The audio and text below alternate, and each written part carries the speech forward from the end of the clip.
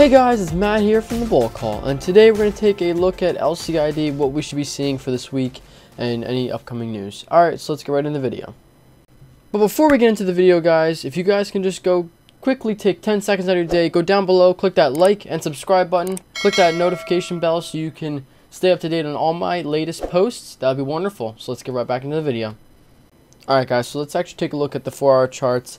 And let's just take a look at the charts before we go into the news, which I want to get into right after this. So, obviously, we've been really awkwardly in an interesting position because this yellow line is an inverse head and shoulders, which is bullish.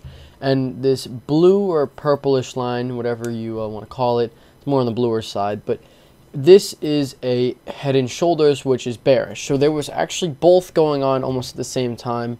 And I think it was more on the inverse head and shoulders because I feel like it matched it almost perfectly here. And it kind of went away from, a head and shoulders here. But regardless, either way, it's not doing it. It's not pumping and it's not dumping. Obviously, it did dump off here, but it did not. It bounced at a reasonable area, a little bit lower than the first shoulder or what could have been the first shoulder. And it's really not, it's not trading off of this, presumed breakout or breakdown, which is really interesting to see. And I think that this is only going to make this LCID, stock just more of a interesting play because it's more based off of news or trading volume. So we can take a look at the news right now. I did see on Instagram, if you want to follow me, I think it's The Bull Call on Instagram. It is in my description down below. If you go to my links, it should be in there. And so here, obviously on the Lucid Motors Instagram page, you could see that they opened up a brand new luxury experience studio in Scottsdale, Arizona. So this is really, really cool. Obviously, there's a whole, there was a whole lot of people there. I think it was 2 days ago that they opened it. And, there was people all looking at the car. I think this is just, all you have to advertise. And I think that's one of the harder parts about this is advertisement. And, being on, just being on TV and being on Instagram and all these other places, you need to keep, putting your brand out there so people can start seeing your cars, seeing that people like the car, hopefully, and how fast they get delivered and all that kind of stuff. And just how well that the car is overall valued compared to like Tesla and other cars and Rivian, all these other companies that are trying to do the same thing or similar things. I still think that Lucid and Tesla and maybe NIO in China have the best technology, especially Lucid Motors with their battery technology. I think that that's fantastic to see. And obviously you have to have some kind of what you're good at. It has to be shown in your showroom. It has to show what makes you better than a Tesla, makes you better than any other company. Obviously right now no one knows. We still don't know. I mean, we can always, obviously they're going to say this stuff, but we never tested it. We haven't seen, a YouTuber test the battery from, full to zero. You haven't seen all of that. You have to wait and see and wait for these deliveries to come out and fully people just being in the car for like a month, a good month. You want to see how people really like the car, using it every single day for a whole month. Then we'll get an idea of how well these cars are. I still think that obviously we can trust what they're saying, and I think that they still have one of the best technology and batteries. But, I mean, this is still, I think this is a great step towards, building their brand. And I think that's one of the hardest parts is building that brand. But, yeah, so we're going to take a look at the news article in a second here.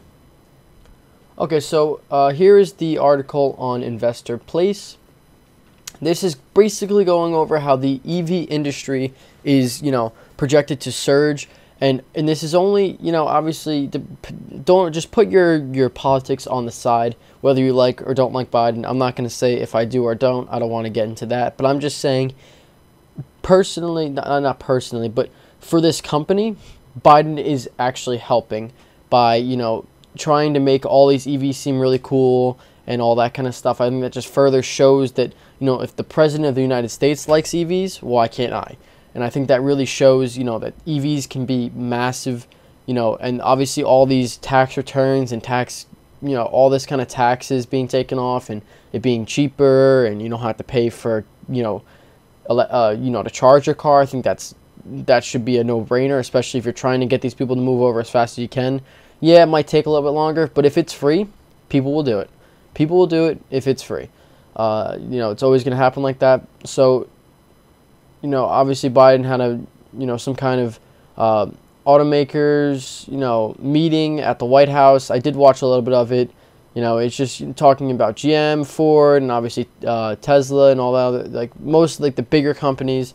He didn't really talk about, I don't think, Lucid in the actual presentation, but you know, it just kind of falls underneath all of EV. And if you look here, only about 2% of vehicle sales in the US are electrics, which is crazy to think about. Even when, I mean, it depends on where you live in the country, but where I personally live in the country, I do actually see a lot of Teslas. I do see a lot of Mustang Mach-E's. I just saw my first Honda electric vehicle. I'm sure if I really looked, I probably would have saw it earlier. I just, you know, noticed it the other day, and I'm like, wow, there it is. You know, when you just look around, you're like, wow, there's an EV, there's an EV. But I guess it depends on where you are in the country. And I'm sure since I'm closer to the New York area, I think that's probably where and why there's a lot of EVs. And I think that with Biden trying to push EVs, I think that's really helpful and really good, giving, you know, tax breaks and all this other kind of stuff that really make people have the feeling of buying an electric vehicle. I think that really, really helps. And like I said, whether you like Biden or don't like Biden, he is definitely taking steps to help us as a EV investor. No matter, it doesn't even matter what EV you invest in. This could help you on a daily basis, or you know, on a long-term basis, because you know he's a president for the next 3 years. So this is just really, really good for us EV investors. And I think that long-term, I think a good, you know, projected percentage is probably around 50%. I don't think it's ever really going to get much higher than that. Maybe 30, 50 years. But I feel like give it 10 years, maybe 15, 20. I think we'll have close to 50% electric vehicles, but it really depends on how expensive they are. And that's the problem right now. When you look at, you know, buy a Tesla, buy obviously Lucid Motors, they're much more expensive than any other car. And I think that, you know, general population, especially in the middle of the country or less populated areas with lower income, it makes it so much harder to be able to afford and find, you know, even charging. Some places don't even offer charging. Like my closest charging to my house is about, I would say about 10 minutes. It's a Tesla charging area right next to a Dunkin' Donuts. And I only know that because I've seen it trying to go to Dunkin', but people don't always know that it's there. And I think that's another problem, not being aware of where these charging places are. People might be like, well, there's no charging places nearby. Well, maybe there really is, but in the middle of the country, there may not be. There might not be one for 30 minutes, and then you're kind of screwed unless you have a charger in your house, which I think, again, you have to almost pay for it. So it's like a back and forth trying to go electric and non-electric. It's just, it makes it harder sometimes, but I think that this, like I've said, is really, really good that he's trying to push EVs to a, you know, brighter side. Obviously, there's some drawbacks, you know, obviously what happens if you run out of charge, but it's like anything else. Are you just randomly going to run out of gas? No, but I guess it can, and I guess it depends.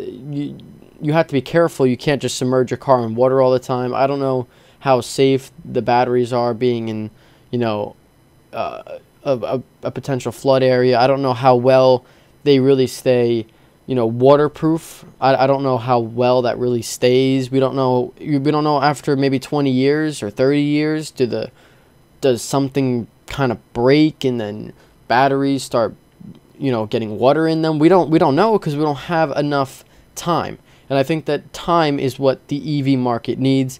And I think that, or even, you know, it needs time or money, or both, really. It needs time and money.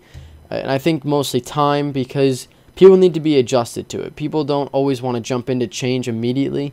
So if you give it some time and you put a lot of money into it, and there's you know, the option of having a $25,000 Civic or a $25,000 Tesla, but one's going to cost you $1,000 or whatever for gas, and one's going to cost you $0 for electric charge, it might, you know, throw a person either way. And, you know, it's hard to say that a Tesla is better than whatever car you want to say, because, you know, obviously a V8 is going to sound nicer than an electric, you know, motor. It's just, that's the way it's going to be. I mean, it depends on what you personally want. Obviously, as a younger person, you probably want something that's loud or more aggressive. And then when you get older, you're like, well, I don't really care, so I'll get a Tesla, cheaper, you know, better for the environment, and, you know, it's quieter for, you know, the children. So it really depends on, you know, where you are at in life. And I think that Teslas and all these EVs are hard to push to the younger population. I think that's probably the hardest part that they're going to have to get over. But I'm pretty shocked by this number, about 2%. I think that that's going to at least go to 15 in the next 5 years, and then maybe hopefully get to 50% in the next 30 or 20 years. And I think that that's a pretty good you know, target for EVs. And I think that this just has a lot of built-in, you know, ready to go. I think the Tesla, not that it's overpriced. I just think that it has a lot of this built in, a lot of this fear of missing out, a lot of this FOMO, a lot of this hype of EVs becoming the greatest. And I think that that's why even NIO has a lot of, you know, obviously went up almost like 1,000-something% last year or whatever it was, but I think that Lucid Motors still has that ability to finally take off and finally get these, you know, green days and green months, green years. I think that we have a pretty good starting area, and I think that we could totally go off this starting area and, you know, grow up to the 200, the 300 or 400 or 500 level. It really depends on how well the car really is, obviously. But yeah, that's pretty much it for this video, guys. I just wanted to quickly go over Lucid, the price action, news, and this article about only 2% of vehicle sales in the US are electrics. But yeah, so I'll see you guys in the next video. Peace out.